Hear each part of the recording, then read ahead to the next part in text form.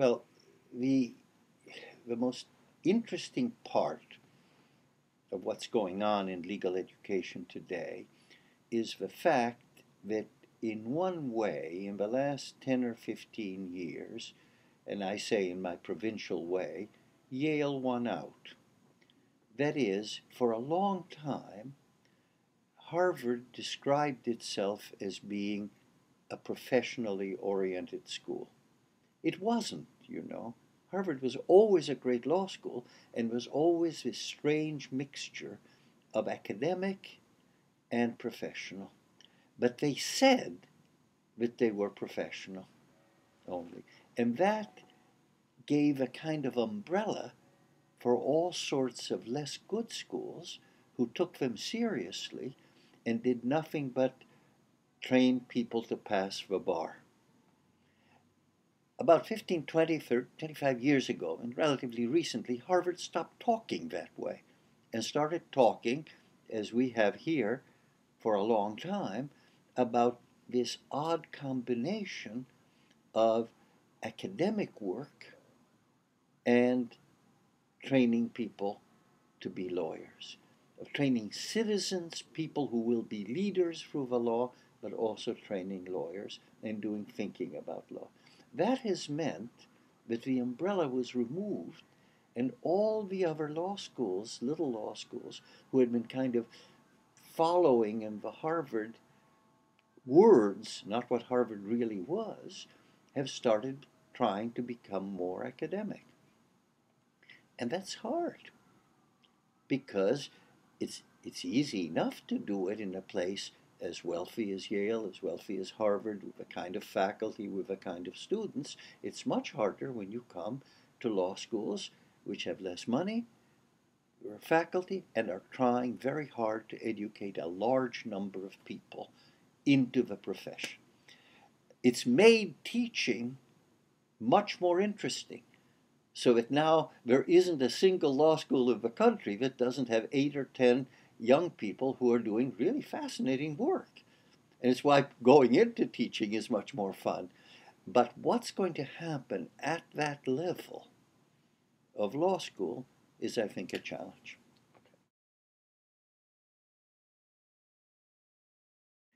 Uh, to me, the connections of law from country to country is uh, is just going to happen. I don't think that's a problem. I mean, you asked what are the biggest. I think that's just a fact, and uh, I laugh when somebody like Justice Scalia, Nino says, "Well, why can you how can you cite what?"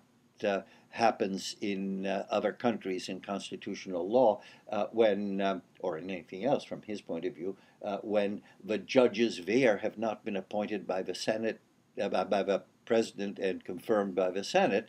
No, there's something very peculiar about that in a federalism like the United States, where from the very beginning, Connecticut courts cited what Massachusetts or California courts did, even though the judges there were not appointed by the governor of Connecticut or confirmed by the Senate of Connecticut. In a federalism like ours, reaching out to all the different sources of law and finding the places that were more cognate, more similar, so that Connecticut might cite some things in Ohio because there were connections. New York might cite California because they were both field code states. You would not be bound by, but you'd rely on those things who are approaching that topic in the same way. And you'd also borrow each other's procedures, which way of doing things.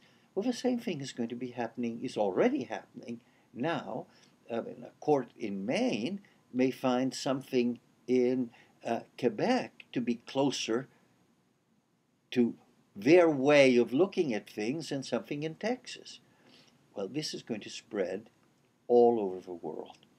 And it's going to spread in terms of both procedures, techniques, and underlying values. When perhaps the opinion of mine that has been cited most is one saying in a footnote that it would be helpful to the United States if we could develop a doctrine akin to that in the Italian, German, and Austrian constitutional courts of laws heading towards unconstitutionality. The other judges on my court were very old and they were appalled by that. And I put in a footnote, yes, it may be true that we are the mother of constitutional law, but and that these other countries now are our children, but remember, wise parents learn from their children. And that is true in both ways. And it's true not only at the constitutional area where it makes the biggest fuss, but also in other areas of law. If you look at English tort law in the 19th century, they struggled to reach some decisions, get to some point, because they weren't aware that Lemuel Shaw was doing the same thing 25 years earlier in Massachusetts. If they had known, it would have been much easier.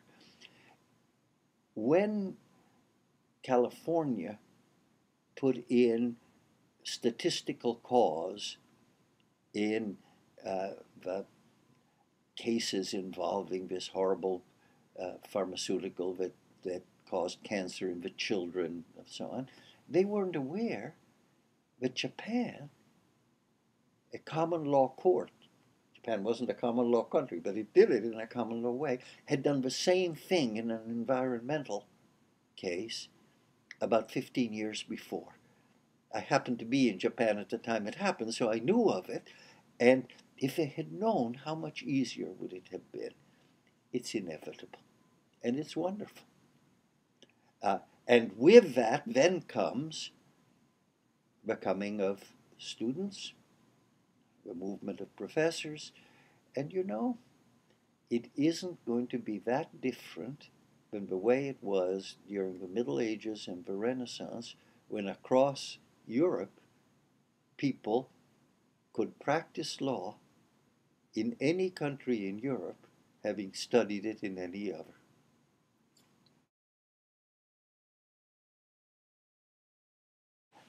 I think that uh, schools are going to have to come to terms with the fact that their job, one fundamental job, is to figure out the theory of law, to figure out what the ideas properly most interesting are, to tell the truth as they see it will the heavens fall, because the heavens don't fall when professors say things, because they can be ignored. This is our great freedom to speak and to say what we believe. That moves us always in a more theoretical direction. Together with that, you have to have the kind of clinical programs, the kind of hands-on work on the part of the students, so that they don't lose heart, so that they see that the theory, which is going to help them be really good lawyers in whatever area of a profession they want, has a practical significance, and that law remains also a subject that always must deal with real people in real situations. That we are rigorous by tradition and normative by necessity, and that plays out in dealing with real human beings. Sometimes people ask me why the clinical program at Yale is so hands-on when Yale is such a theoretical school. And I say, you just said it. It's because you need both in order to give the right kind of education. And if you make the clinical program sufficiently exciting, you don't need to require it. Students die to get into it, just as they die to get into the courses of the most brilliant and theoretical scholars.